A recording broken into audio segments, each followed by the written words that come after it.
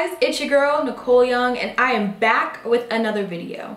So if you've been watching this channel for any amount of time, you know that I am a huge advocate for learning to code for as free or affordably as possible. The more that I learn, the more that I realize most of what you need to know as a developer is available somewhere on the internet, and usually for free. So in this video, I'm going to give you 6 of my favorite tips and tricks and general finessing that you can do to learn new skills for your development journey. Regardless of the learning path that you have decided to take or what stage you're on in your development journey, I know that these tips are going to be helpful for you in finding new ways to learn new skills and find new resources for where you are in your journey as a developer. So make sure you watch until the very end. Make sure you hit that subscribe button and the notification bell so that you don't miss any more videos like this as well.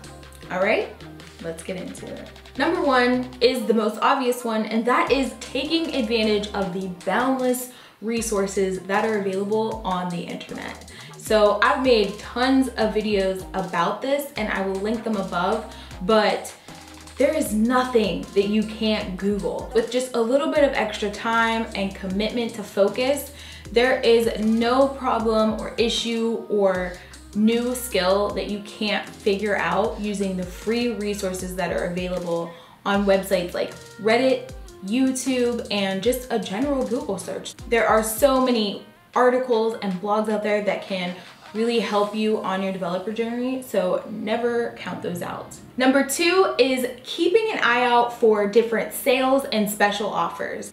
So a lot of websites that are geared towards helping you learn new coding skills have different sales or special offers during holidays or periodically throughout the year.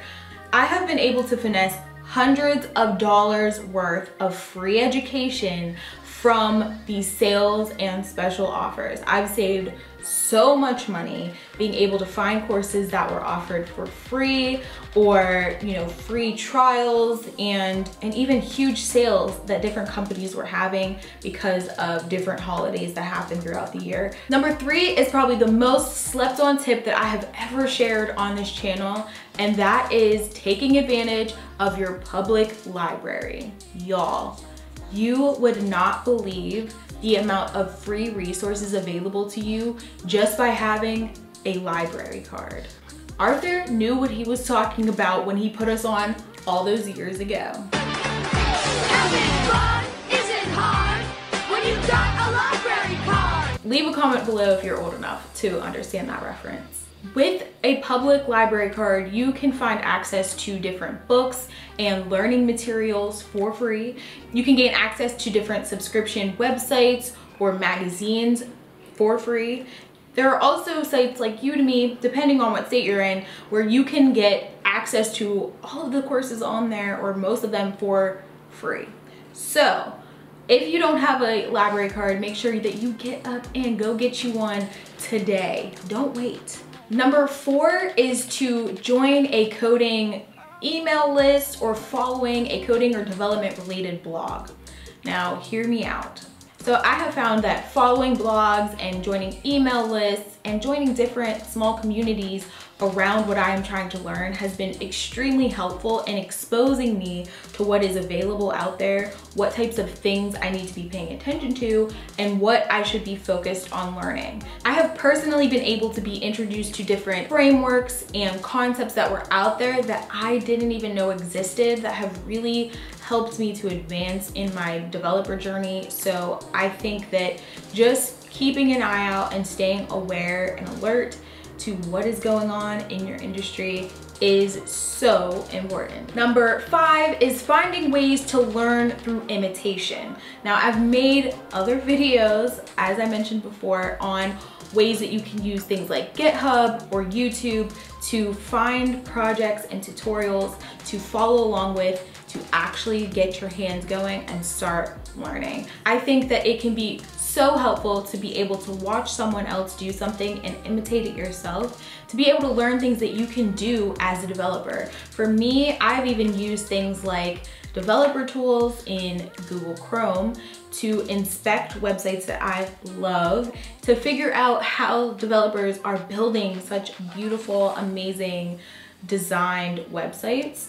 And I've learned a ton about CSS styling and different JavaScript uses that I have been able to incorporate in my own journey.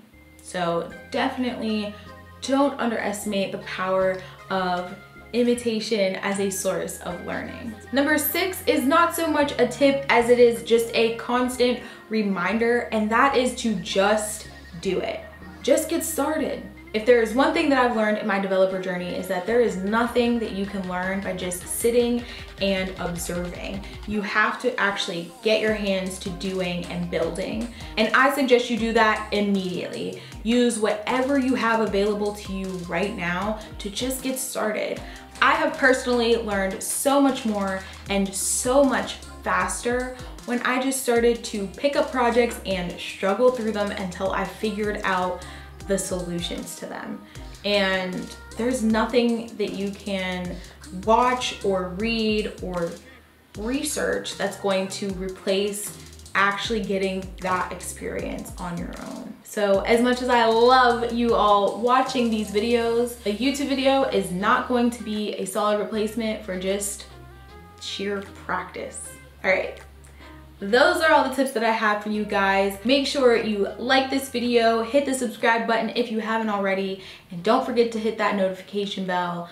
Just remember that I love you guys and I'm rooting for you, and I can't wait to see you in the next video.